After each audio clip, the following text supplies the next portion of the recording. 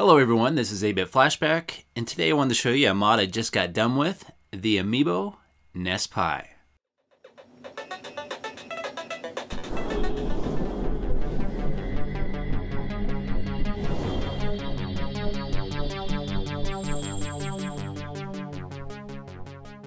So this is a remake of a case that was made famous by Daft Mike a couple years ago. And since then, there's been a lot of upgrades to the case and the electrical components inside by a maker named MegaBit NES. And this is powered by a Raspberry Pi 3 with functional NFC cartridges, which makes this little console one of my favorites.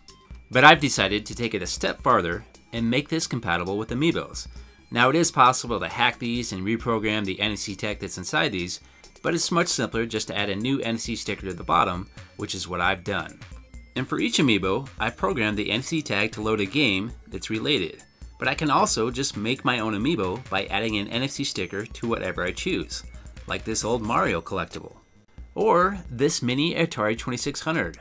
I've even got a miniature Street Fighter Amiibo. So by adding NFC tags to all these collectibles, I can bring all of these to life. And if you're looking to get one of these cases, they are available on MegaBitNES.com, and on his website they are called the MegaBit NES-Pi case.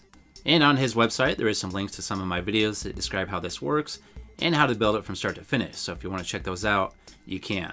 Now to make this compatible with Amiibos, there is a slight mod involved in the building process, but it's a super simple mod. So the case just snaps together, which is super handy so you don't have to pull a screwdriver out every time you want to take it apart. And here's a quick look at some of the electronics on the inside. And what you want to do to make this compatible with Amiibos is right here on the top part of the case. This is normally where the NFC reader would go. You would glue this right here to the bottom of the cartridge tray. But instead of doing that, what you want to do is actually glue this to the bottom of the lid located right here.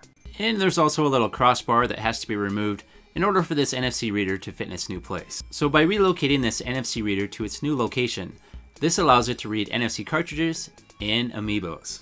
So I'll start off with loading the cartridge just to show you that it still works. We'll try Zelda. So when I push the reset button after inserting the cartridge, that's automatically going to load that game that's programmed on the NFC cartridge, which happens to be Zelda. Now let's go ahead and try an Amiibo out. This is Luigi, and this is an official Amiibo, and this is going to load a Zelda game, but not a Zelda game you're used to seeing. So this is one of my favorite Zelda games, and this is for the N64. But there is something definitely different about this game. Instead of Link, we now have Luigi. Now it's pretty much the same game. The only difference is instead of Link, it's Luigi. Next up is an official Duck Hunt Amiibo, and it's going to be pretty easy to guess what's going to pop up here. That's right, Duck Hunt. And you are able to actually play this game using a Wii remote. Next up is one of my favorite Amiibos, Rob the Robot. And if you don't get this guy to make him functional, you should just get him for a collection piece because he looks awesome next to a miniature Nintendo. And here's a Yoshi Mario Kart figure, and this is actually just a McDonald's toy with an NFC sticker on the bottom. So with each of these Amiibos, when I place them on the top of the console and push the reset button, it automatically loads whatever game's programmed on the NFC tag. Here's a Bowser figure. Let's go ahead and load this and see what we get. And this is actually a Super Mario World remake called Bowser's Revenge. And it's a pretty decent game. Here is another McDonald's toy. This is a Luigi figure. So I'll go ahead and push the reset button, and this is going to load another Super Mario World remake called Luigi's Adventure. Here's an old Super Mario Bros. 3 figure from 1989. And it's got some age to it, but I think this thing is really neat. It even still functions. If you press it all the way down, he actually pops up and springs up. Let me get a better spring here. There we go. So, any guesses on what game this is going to load? Well, only one game makes sense. Super Mario Bros. 3. Here's a Transformers logo with some built-in sound effects.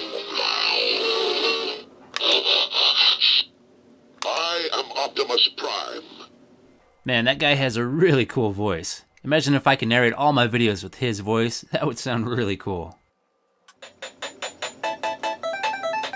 And this is a Transformers game for the Famicom, and this came out in 1986.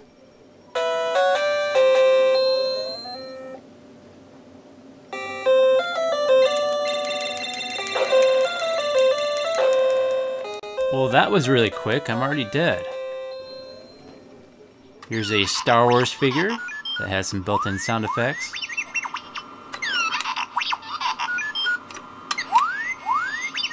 Let's see what this loads.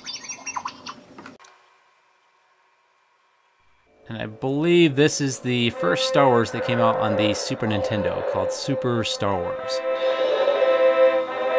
And here is an official Street Fighter amiibo. And it should be pretty obvious what game's gonna load here.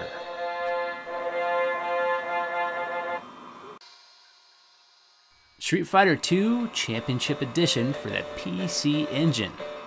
And this is my miniature Street Fighter amiibo to match my official Street Fighter amiibo. So it's actually the same figure, same stance, same everything, just miniature. And these are really easy to program with the NFC tags. All you gotta do is set them on top of the console, then hold that reset button for about 3 seconds, then the light's gonna start blinking, indicating that it's writing to the NFC tag. And whatever game that you have loaded or playing at that moment is what's gonna be written to the NFC tag. And here's another miniature amiibo. This is Gizmo Duck. And there's only one appropriate game for this. DuckTales. Well, that's great. Now this song is going to be stuck in my head for the rest of the day. Here's a very cool official amiibo. This is the Mario 30th Anniversary. I really like how he's all pixelated looking with an 8-bit effect, but he's still a 3D figure. And I had to go with Super Mario Bros. 1 because that's what the figure represents. And for my last amiibo, this is a homemade one using a miniature Atari 2600. And this has some amazing detail on it. It's really cool just for a collection piece. The detail on this thing is so good, it actually looks like it functions. And now it actually does function. Well, kind of. This is a remake of Super Mario Bros. 1 for the Atari 2600. Now this is definitely not identical in any way to the original Super Mario Bros. 1, but it's definitely cool to see this running on the Atari 2600. Well, at least an Atari 2600 emulator. And the gameplay is actually pretty good. Well, at least it's a lot better than most of the Atari 2600 games. Okay, it's time for me to go. Thanks for watching. If you liked that video, please click that like button. If you want to hear more from me, please subscribe. And if you want to help support the channel, you can find me on Facebook and Patreon. Have yourself a great day, and I'll see you next time.